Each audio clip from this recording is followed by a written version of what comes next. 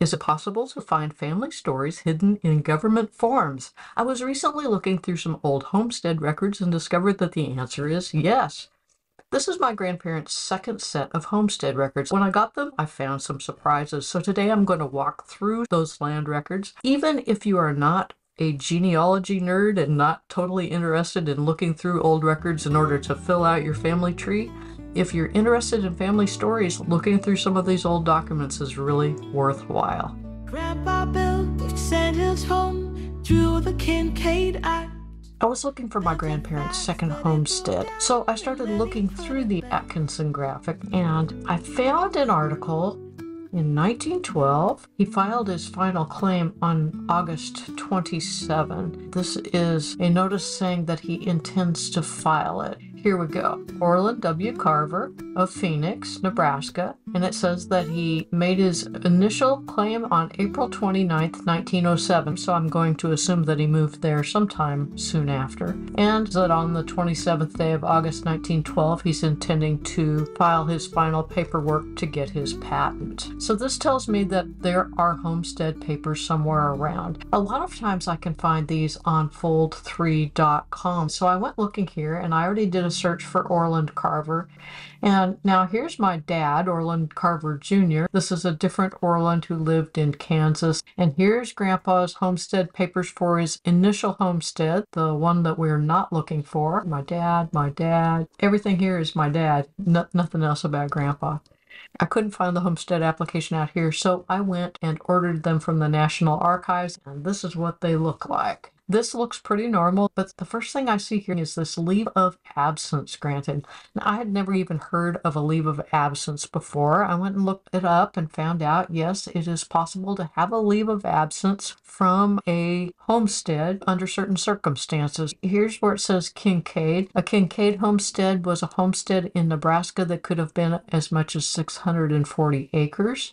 Grandpa's homestead here was 600 acres. You had to have a pretty big homestead in the sandhills here in order to have enough land for the cattle to graze. And this is still your typical paperwork saying that, I'm the head of the family, I'm a native citizen, and I don't have any other homesteads. Cost him $14 to file his initial claim in 1907. Now here is the letter saying that yes, your leave of absence for 6 months has been granted. This is October 13, 1909. All right, now this is him writing down why he needed that leave of absence. And what he says here is that my wife has been an invalid under the care of a physician for the past 22 months. So 22 months from October of 1909 would have been since December of 1907. Which is 3 months before Sinabel was born. Her health is so low that her death was expected last week. She needs my constant care and attention. She's now at Butte Boyd County under the care of G.E. Darrow, M.D. And here's a letter from the doctor saying that, yes, indeed, Grandma is under his care. Crops are in, the cattle graze up late, work in the land. A neighbor says he's never healed, and Grandpa breaks his hand. Now this is a claim jumper, Chris Greger, affidavit of contest. A claim jumper is somebody that would watch for a homestead that had been neglected for 6 months or longer. They would circle like a buzzard, just waiting to swoop in and grab the land. If this were a Monopoly game, they'd be the one that would steal your hotel while you were in the kitchen grabbing a snack. You know what I mean? So, Chris Greger, why are you circling Grandpa here? He says that Carver has failed to establish and maintain his residence on said land for more than 6 months last past. This was a July 10, 1909. So he's saying Grandpa hasn't been there for the last 6 months. More paperwork. I notice he is from a town about 20 miles north. So is he riding his horse down from Napier, Nebraska, and just checking on the homestead every once in a while? That's quite a distance to be checking to see if a homestead is abandoned. So at any rate, it looks like Chris Greger didn't get to jump because Grandpa ended up with his land patent in the end.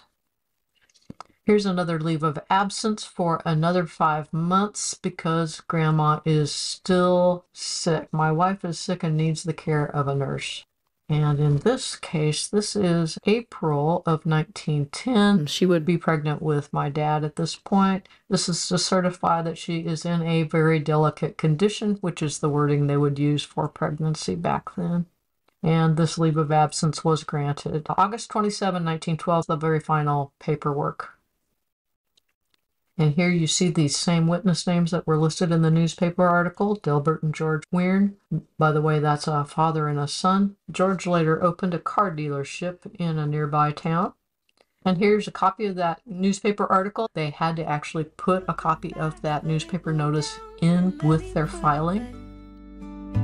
Them all sending 7 kids, no time to decorate. Through every storm, hold their brown, don't give up. This is Grandpa. He's saying that he's got a wife and 8 children. By this time, my father's born, so he's got 7 children living with him, and then his oldest stepdaughter is living over in a nearby town with her family. So he talks about how they moved to Butte because of his wife's sickness and how they've been gone off and on. And it mentions that they moved to Verdell for 3 months. Verdell is sort of northeast of their homestead, a little ways away from Spencer. He raised potatoes and garden truck. It also says that he had other people's cattle grazing on his land, that he charged 15 cents per head per month during the years when he did that he himself had 1 cow and 7 horses. He cut about 30 tons of hay in 1911. He's got a fence. He started out with 1 frame house, 13 by 32, and this house blew down in the fall of 1911. So he rebuilt a frame house, 16 by 18, 2-story, finished up in good shape. And this is the house that burned down on July 5, 1912. That's the house that I knew about. I didn't know about the one that blew down. Then he says that after the house burned down on July 5, 1912, he erected another house, frame, 16 by 16, 2-story, shingle, roof, sided, sealed on the inside, and a new barn, 20 by 24, 12 foot high to the eaves. This is the kind of information I've typically seen in other homestead records, information from witnesses and information on property, although usually you don't see a house having blown down and then another house burned down and then another house being built right before the property is sold. I guess Grandpa was pretty good at putting up quick houses by the end of this. Some witness statements. Witnesses are just saying, yes, he planted potatoes, yes, he had a house, yes, he had cows, and so on. Now here is one more application for leave of absence, and this is having to do with that Verdell that he was talking about. He's saying that he broke 2 bones in his right hand, and that leave of absence was granted, and this is a letter from his doctor. He fractured a metatarsal bone on his right hand. The hand has to be in plaster of Paris. It will be some time yet before it is safe for him to use the hand. I've also had under my care for the last 2 weeks Mrs. Carver, the wife, and she isn't in a fit condition either. So Grandma is still sick, or she's sick again here. This is December of 1910. So that's 3 letters from 3 different doctors talking about Grandma being sick. And it sounds like she was sick starting in 1907, and she's still sick in very late 1910. Throughout that time, she has born 2 children. In just a couple of months after this, she's going to lose a child to measles. Right about this time, her daughter Sina has also come down with meningitis and is having to learn to walk all over again. These things all happen right about the same time. So she's dealing with poor health, the loss of a child, and another child who is very sick, all at the same time. And then a house that blew down, and then a house that burns down. Yeah, Grandma. Stress. The homesteading life would not be for me, I can tell you that. At any rate, these homestead papers are really interesting, and I hope you enjoyed going through them, and I hope you have better handwriting than this doctor. I'll talk with you again soon. Old records and forms, who would gather story wrapped in a bureaucratic net.